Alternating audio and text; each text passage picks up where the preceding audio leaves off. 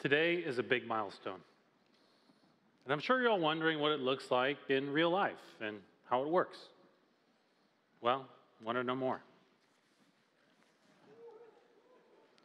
It's finally here. When it's open, it's a tablet, offering a big screen experience. Thank you.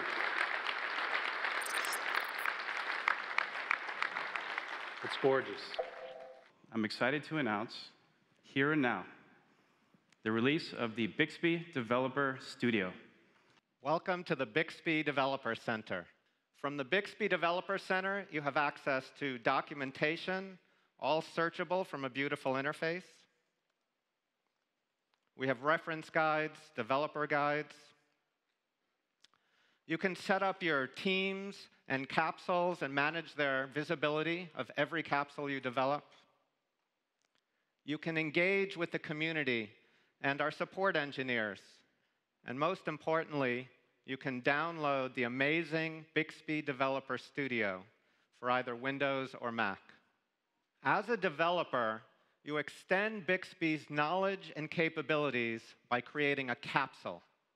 Think of a capsule like a knowledge pack from the Matrix movies. When a user enables a capsule, their Bixby now knows about all of the capabilities defined for that service. To demonstrate this out-of-the-world technology, let's start with a space capsule that lets a user search for and make reservations at a space resort. With Bixby, you start by modeling the concepts and the actions for your domain, and then this is where it gets a little crazy. Unlike existing approaches where developers have to write a lot of code to handle every use case and interaction, with Bixby, all of this is going to be written for you by the AI in a few milliseconds. Let's give this a try. I'll enter a request, a training example, make a reservation for 2 people at a space resort on Mars with an oxygen bar. First, we need to give a goal. So I think what I really want to do is make a reservation. And then I indicate the important input. So Mars is a planet. Notice how autocomplete makes this a lot easier. This will be a search criteria, oxygen bar. And 2 people is the number of astronauts I want to bring along with me on my voyage. Now watch. Instantly, Bixby is going to write a program to handle everything for you. And now let's run the program by bringing up a simulator. Now I'm going to take my family on a trip. Let's see.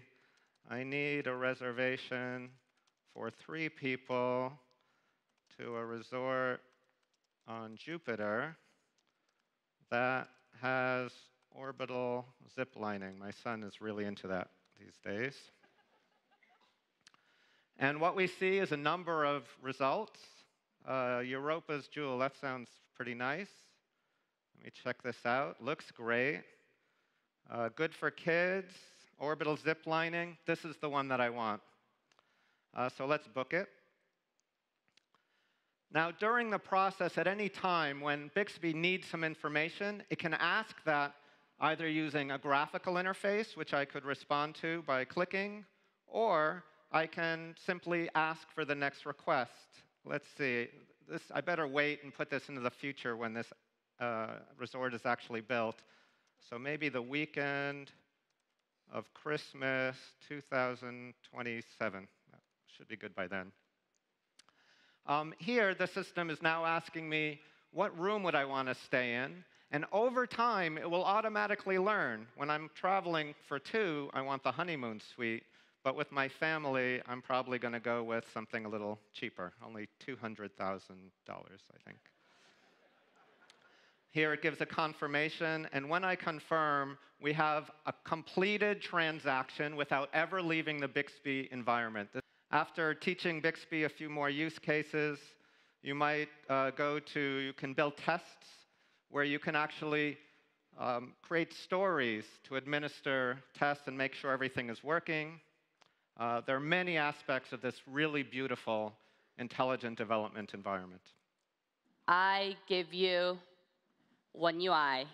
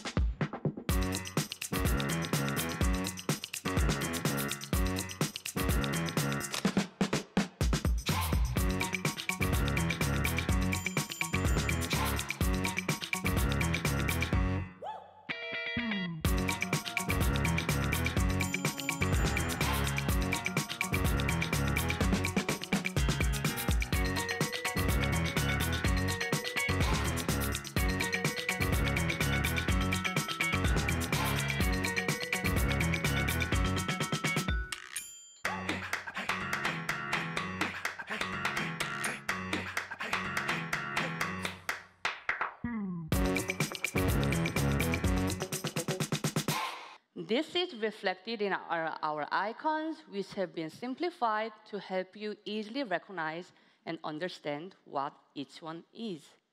All the important information you need is within these floating on-screen blocks, which is contrasted against the blank space behind them. With One UI, the options on the setting menu has been rearranged to group relative functions together. This helps users to find what they're looking for straight away. We've also regrouped the functions so the most often ones come first. Now, the upper part of the screen is for viewing, while the lower part of the screen is for touch interaction. This means the things you do most on your phones are within the range of your thumb and follow a coherent path instead of jumping from one side of the screen to the other. With One UI, your messages begins at the center of the screen where your thumb can easily reach.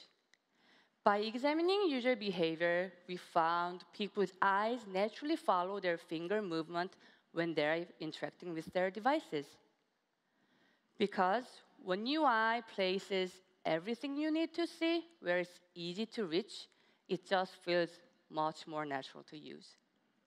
Now, we've moved the tabs to the bottom of the screen so they are easily accessible for your thumb. Dialog pop-ups, which we all interact throughout the day, are also displayed at the bottom of the screen for easy access. In the past, this pop-up appeared in the center of the screen. But now, with One UI, the pop-up appears at the bottom of the screen so you can tap it faster. We have tuned the color of our design to provide more visual clarity. More distinctive color and contrast offer a more focused and recognizable viewing experience.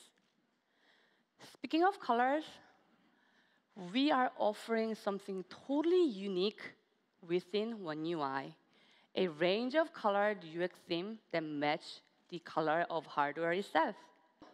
I'm happy to announce One UI's beta test program, which will begin with US, Germany, and Korea in November, followed by more countries in Europe and Asia. We will be releasing One UI for the Galaxy S9, S9 Plus, and the Note 9 starting early next year.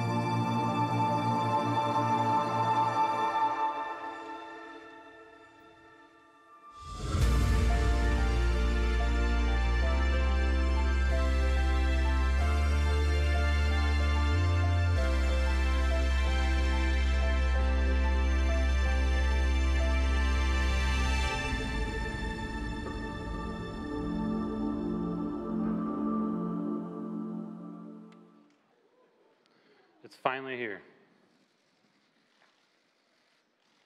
When it's open, it's a tablet. offering a big screen experience. Thank you.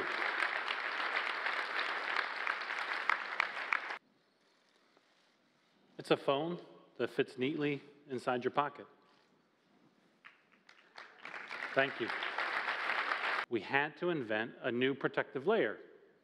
In this case, an advanced composite polymer that's both flexible and tough.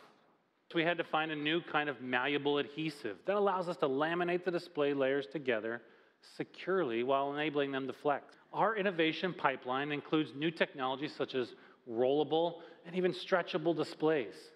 We'll be ready to start mass production in the coming months. The cover display is a fully functioning touchscreen that allows you to use your apps without opening the device. And if you want a bigger screen, you simply unfold it to reveal the full 7.3-inch display. In addition, we're giving people the ability to run up to 3 apps simultaneously. No swapping between apps, no closing one app to get to another, just multitasking as it was meant to be. We call it multi-active window. First, we'll be distributing an emulator APK to help you test your apps for this new form factor. Second, we'll be providing clear development guidelines so you know exactly what new features your apps should support. And third, we're hosting a developer session this afternoon to go into more detail on both of these. Today, we are announcing that Android is officially supporting the foldable form factor, and we will be building into the platform the APIs to ensure a seamless foldable experience, supporting new capabilities like app continuity and multi-active window, which will allow your application to handle multitasking in new ways, as well as dealing with resolution changes as a user folds their device. Assistants have been useful, but not truly essential to people's lives or businesses. They're a basic utility, like this duct tape. But I believe with the introduction of the Bixby Developer Studio, and with the help of all of you out there, this seemingly basic utility can finally transform into something significant, something important, something real that will become a new paradigm that's part of every collected life and business. Thank you, and I'll see you at the Bixby Developer Session.